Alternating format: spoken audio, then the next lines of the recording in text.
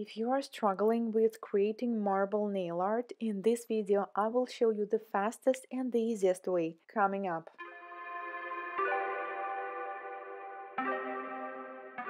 Hello guys, Anastasia here. I have a client with the outgrown enhancement and I just want to give a credit to this client because she did an amazing job.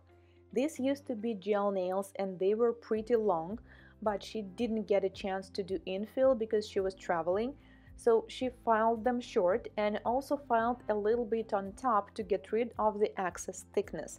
And as you can see, it worked out great. She didn't damage her nails, she didn't broke any.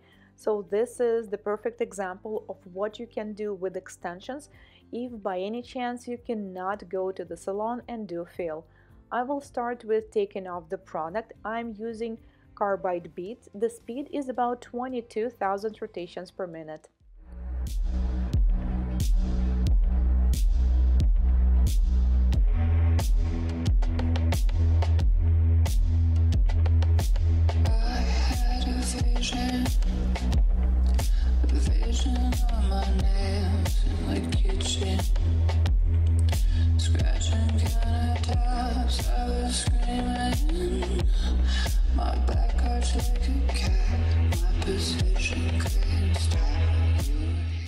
I removed entire old product because on some nails we had some lifting, and also it's been a while. She said it's been more than a month, so I just decided to take it all off. And also we're going to do a soft gel overlay, so this is why I did that. But if we were doing extensions, I will probably leave a thin layer on the nail.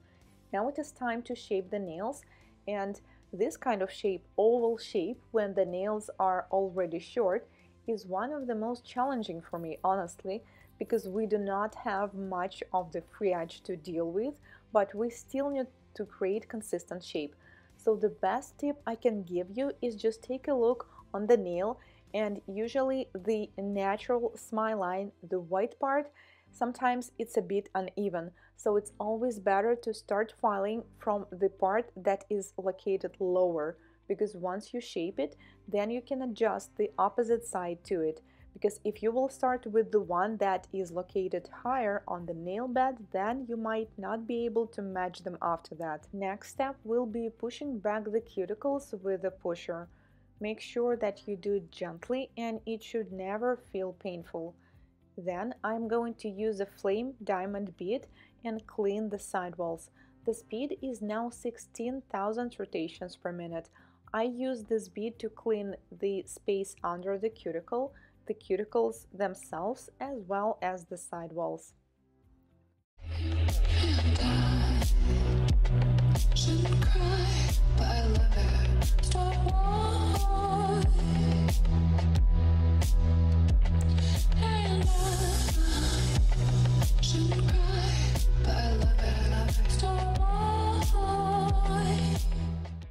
If you are struggling with soft gel or gel polish chipping from the free edge, then this information will be useful for you, definitely.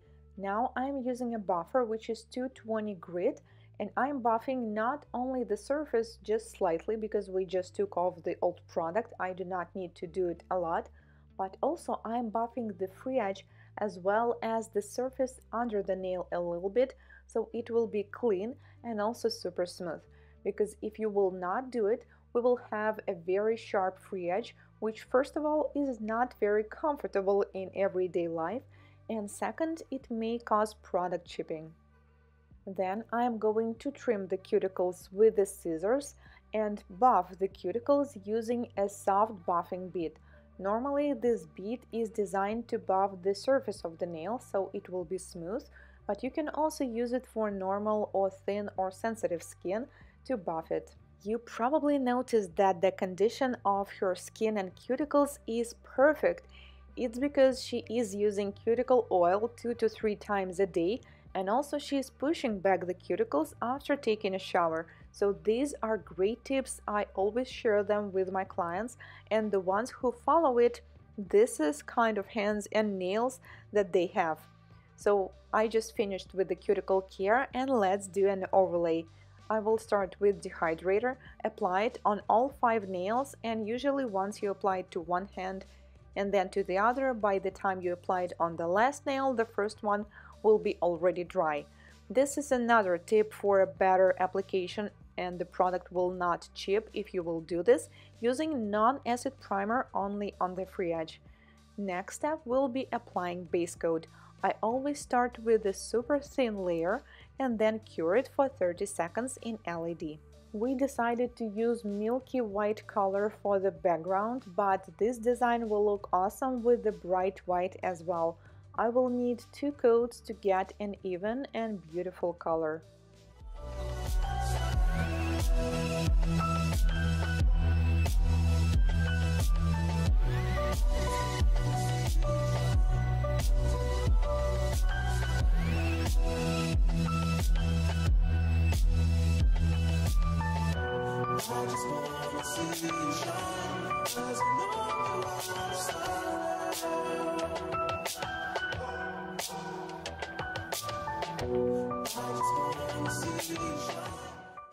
I'm done with the color application, and now it is time to take off the sticky layer.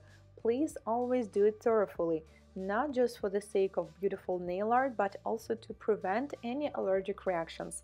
I will be using a regular Sharpie black color, and I'm going to apply it right on the nails. Create a few lines with intersections, but do not apply too much. You can always add up later if you will see that there's just not enough marble, but if you will have too much, it will look kind of dark and maybe untidy.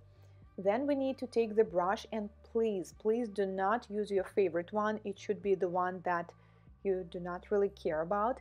And I'm using a regular cleanse. You can also use alcohol, and let's start watering it down.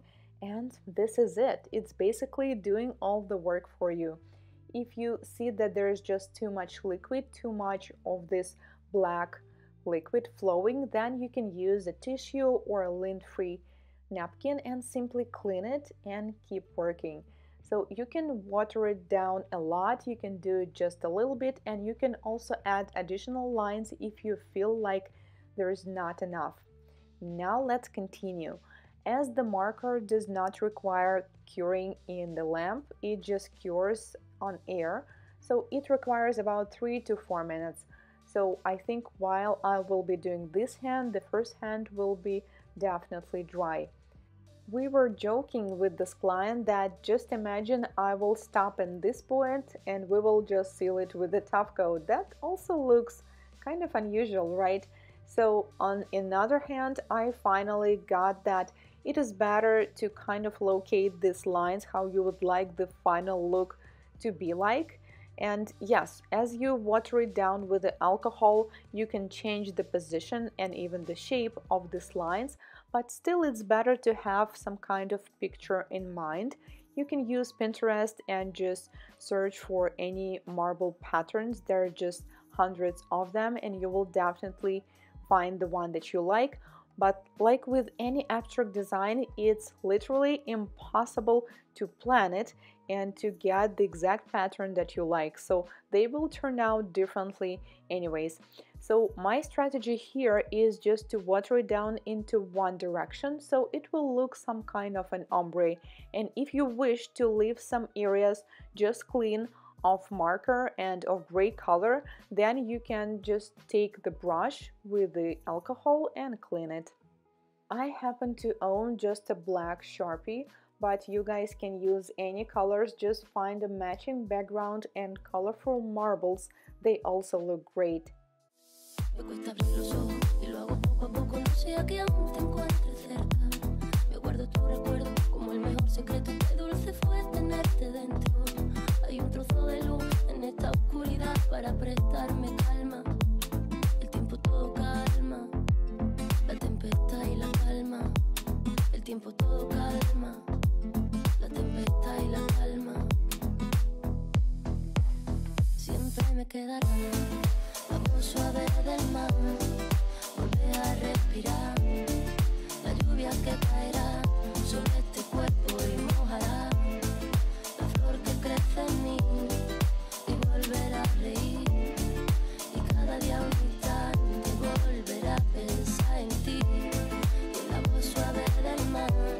We decided to add some golden accents. I'm using Marble Tints by Sherry. You can also use foil, chrome powder, or glitter. Just please do not overdo it, because at some point I was like, okay, the gold is not supposed to cover the entire surface. Then we need to let it dry for 2 to 3 minutes. It really depends on the products you're using. And the last step, before you do one, please make sure it is all dry, and then you can seal it with the top coat.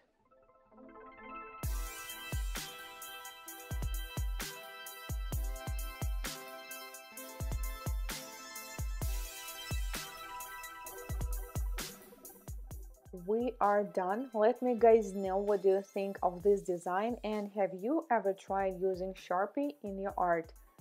Thank you so much for watching. If this is your first time here on my channel, consider subscribing, as I post new nail art tutorials just like this one every week.